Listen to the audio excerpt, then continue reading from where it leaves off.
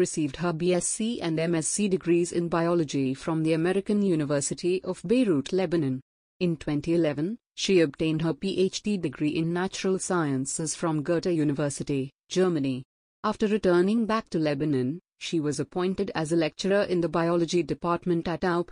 She has served as the Dean of the School of Health Sciences at the Modern University for Business and Science from 2014 till 2019.